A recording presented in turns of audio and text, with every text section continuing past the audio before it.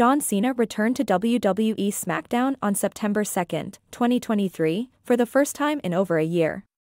However, his appearance left many fans angry, as he did not mention the late Bray Wyatt.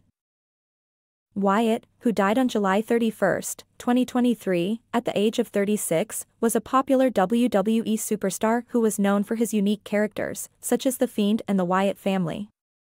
He was also a close friend of Cena's. Many fans expected Cena to pay tribute to Wyatt during his SmackDown appearance. However, he did not mention him at all during his promo.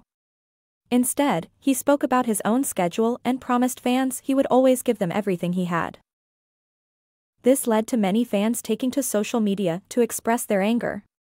One fan tweeted, "I'm so disappointed that John Cena didn't mention Bray Wyatt during his promo. It was a missed opportunity to pay tribute to a fallen legend." Another fan wrote, "I'm not a fan of John Cena, but I thought he would at least mention Bray Wyatt. It's just disrespectful not to." WWE has not commented on the backlash to Cena's promo.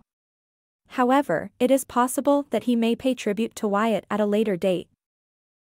In the meantime, fans are left feeling disappointed and angry that Cena did not mention Wyatt during his SmackDown appearance.